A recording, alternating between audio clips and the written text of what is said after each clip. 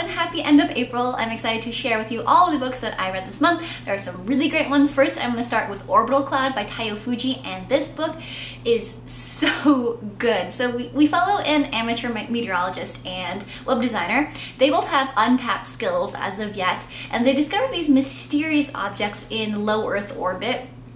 So as they investigate this really complex case of what turns out to be global terrorism, we get an increasing cast of international experts and spies, and amongst them our two main characters really come into their own. They're brilliant. They turn into this incredible space scientist computer engineer duo who match wit and skills with the best all over the world. And so they and their team, they're so very competent, and I really love the story that centers so much in science, and the author writes it in a way that is really smart but also really accessible. It's not overwhelming the crazy amount of math and engineering and science, and it's a really cool how he writes that the plot has a lot of tension and suspense hanging on math and science. So this book is exactly the kind of read for me. I love nothing more than reading about really competent people in hard science fiction espionage thrillers. It's really perfect for me, and I highly recommend this book. Another interesting book that I read this month is The Tea Master and the Detective by Aliette Bodard. I actually got a copy of this thanks to NetGalley, though I didn't read it till quite close to its publication date, so it is already out. And this book is about a mine ship who is a tea master, and because of that one-line description, I had to pick up this book and read it because it sounded so interesting. In the book, we have the Shadow's Child, who is a mine ship that was traumatized in war, and so after that trauma is discharged from military service. Now she makes her living brewing tea for space travelers, though in this world, tea is mind-altering drugs. Unfortunately for the Shadow's Child, this makes a pretty poor living, so a new customer comes along. And this latest customer is Long Chow, who is abrasive, arrogant, though very intelligent. This character is modeled very much after Sherlock Holmes. And so Long Chow hires the Shadow's Child for a job, and they go off to solve a mystery. And the mystery plotting is alright, though not the strongest aspect of this book. Really, the strengths lie in the characters and the writing and the world. We get a lot of this really interesting world in a very short novella-length work, and for the characters, in The Shadow's Child, we have a personality that is intensely anxious and neurotic, and with Long Chow, we have a character who is so abrasive and arrogant. And the two of them have an interesting relationship, and they have this relationship where neither of them come off as sympathetic exactly, but with the interesting value of this is that they were unlikable characters, which is unusual for female or even gender fluid characters, and I thought it was really fascinating to read about this crazy world with mine ships and a mystery where the two characters are so unlikable but you still enjoy reading it. So it was a pretty interesting book. Moving along to another book about a sentient spaceship, because books about sentient spaceships are my jam. It is Embers of War by Gareth Powell. And this stars Trouble Dog, our hero warship who was ordered to make this brutal attack that was arguably a war crime, and in the wake of this, Trouble Dog's developing conscience grows horrified of this, and she grows apart from her sister warships, and in the wake of this she drops out, she resigns her commission, and she takes up with the House of Reclamation. And now, working as the House of Reclamation, her job is to go rescue ships in distress, regardless of the ship's affiliation in this large universe that is sometimes at conflict. And so when Trouble Dog and her crew receive the latest distress signal from a ship that's in a disputed system, they go to investigate. But they are not the only ones converging on this escalating incident.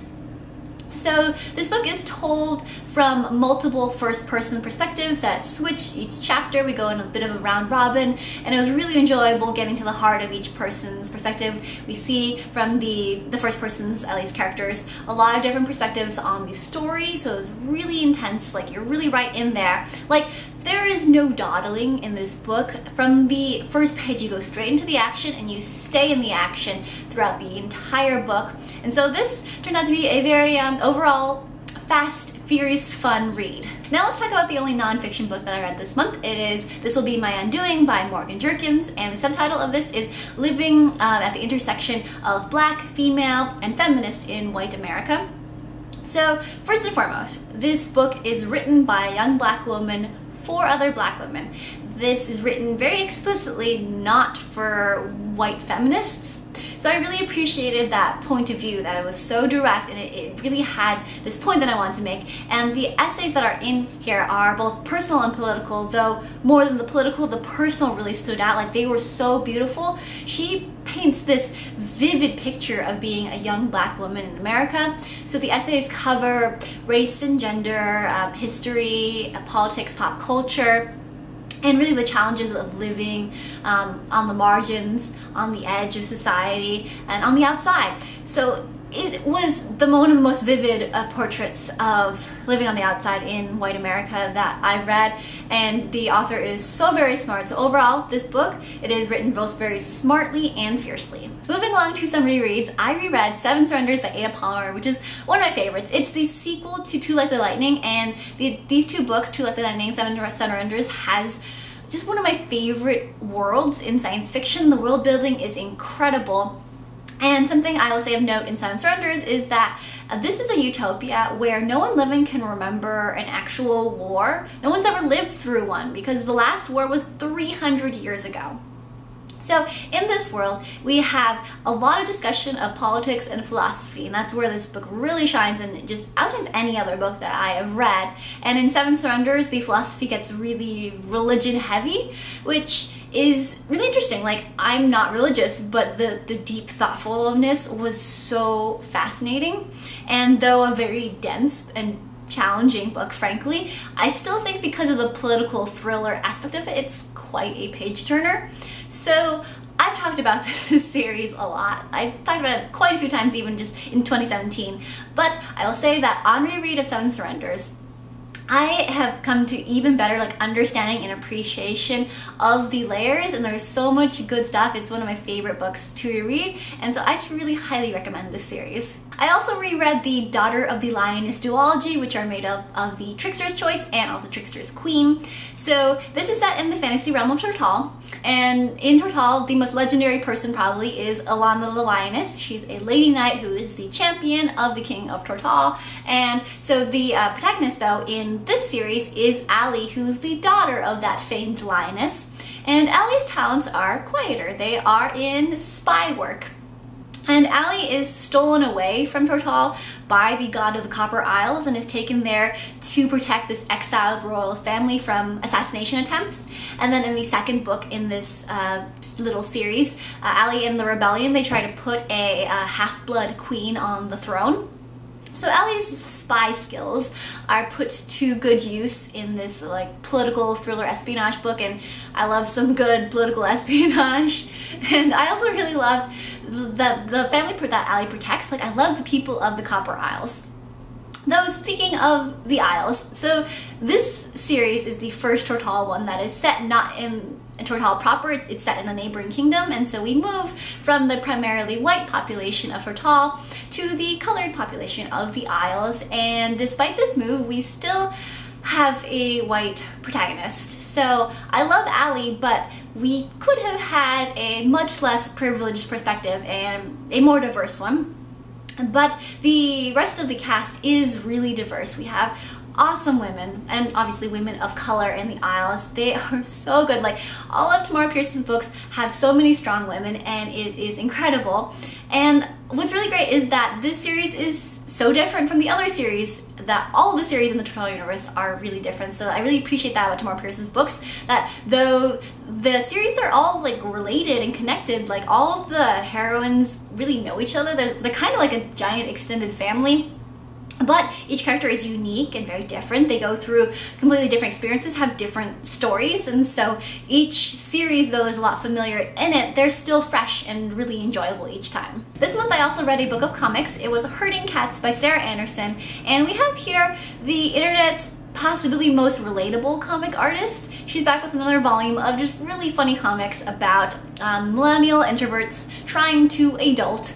And this particular volume ends with a comic essay about young creatives and creating in the modern internet era. So she talks a lot about criticism and harassment and ultimately about not giving up on making stuff. So this volume continues to be a funny comic continuation of her work, though I recommend her previous 2 volumes more strongly, so definitely start there. Moving along, I also read A Wrinkle in Time by Madeleine, which I think I read a very long time ago as like a really small child, so I don't remember any of it. And with all the hype around the movie, I thought I'd see how A Wrinkle in Time went, and it didn't go super well, to say the least. This book is about Meg and Charles Wallace. They are little weirdo siblings, and their parents are scientists. Their father actually mysteriously disappeared after working with the 5th dimension. So now a stranger arrives at their house, and it's apparently time for Meg and Charles Wallace to go save their dad. And it just wasn't that interesting of a book. There is some heavy-handed morality going down in here, and worst of all, the main character Meg is so annoying. She shrieks, she overreacts, she depends on other people to save her, to do things for her. She complains so much, and she's just really unbearable. I'm really disappointed by this because I've heard such good things about the movie, but it's gonna have to be a while. I need a very long break after having to deal with such an annoying protagonist in the book before I can go see the movie, so very disappointed in A Wrinkle in Time. Now let's talk about something instead that's crazy awesome. It is Space Opera by Catherynne Valente, and here's the hook. Galactic Eurovision rock and roll glam told in the style of Douglas Adams. Really, that's all you need to know. It is the best read-alike for Hitchhiker's Guide to the Galaxy. It's absurd and ridiculous, but a little bit more description about the premise. So after the Sentience Wars, the galaxy decides that they don't want to do this whole war thing anymore. And so the spacefaring civilizations, they decide that the substitute for war is going to be this meta-galactic Grand Prix. It's a glam show, it's a singing competition, and now when humankind joins the galaxy, it needs to compete via singing competition, and it's so crazy absurd. It's just all glam rock fun, and there's not really plot in here. Like, nothing really happens. All the words are just describing ridiculous things, but I think it's so ridiculous that you can enjoy the ride. Moving along, I also read The Queen's Rising by Rebecca Ross, and this is a beautifully written book. The pages really flew by, and our main character is a young woman who, at first, at the beginning of the book, she goes to this elite boarding school where she studies, and the girls are even divided into houses. There's this whole medieval fantasy vibe going on, and it's not that interesting for that first chapter, but after that, when she graduates, she accepts a patronage that involves restoring a land's rightful queen to the throne, and that's when you get some like real serious medieval fantasy plotting going on. But really the strength of this book is in the beautiful writing and the characters and the relationships, like the love in this and then the family that our main character finds. They're all just really heartening and beautiful to read about. Lastly, I want to talk about a couple of books that are being published in May and June respectively. First is Only Human by Sylvain Neuvel. This is going to be published on May 1st, and I got an advance copy thanks to NetGalley. So this is the concluding volume of the Themis Files trilogy, and it's a really addictive series that goes at a rip-roaring pace. It features giant robot battles, and it's told in the epistolary style, so it's really quite the page-turner. So in this book, we have followed a cliffhanger. The second book ended on our main characters being suddenly transported to an alien world. And what happens next is not what I would have predicted. And things back on Earth are also really bad. Like, humanity has just gone over the edge. Fear and paranoia has driven humanity to extreme racism, extreme nationalism, and it's a really dark place on Earth. So the book Only Human is told in this dual timeline, so we follow our main characters on their return to the really shitty Earth and also during their time while they're on the alien world. This book is not what I expected. This is not how I expected the series to end, but it's still really solid. It wasn't exactly better or worse than how I thought this was going to go. So this book series is really great for if you need a break from what you're reading, if you are in a slump and want to really get back into something. I think the epistolary style really lends itself to breaks and breaking slumps. So overall, very solid series. And last, but certainly not least, it is Revenant Gun by Yoon Ha Lee. I got an advance copy thanks to NetGalley, and the publication date is June 12th. I'm very excited for sci-fi readers to get a hold of this book. It is the last book in the Machineries of Empire trilogy, and I love this series because, oh, that ending, the ending of Revenant Gun, I have major feels about it, and inside I was crying and like kind of a little bit screaming inside. It's really great. I don't want to talk about too much premise because we really have built up to an interesting place by the third volume. If you're not familiar with the series, it is a mind-boggling military sci-fi where reality and technology, etc., they are defined by high-level mathematics and adherences to belief and behavior systems, and sometimes heretics come by and they try to introduce competing rules to change the power dynamics of the world. So the world building, the writing, it continues to be so very good in this series, and the characterization gets even better. We have these awesome heroes, anti-heroes, and villains. The prominent villain in this book is very good. So it's great, and there's like dubious morality all over the place. I absolutely love it. This is one of my favorite series, and I think that's all I'll say about this. So with that, it's a wrap on this video. Till next time, my lovelies.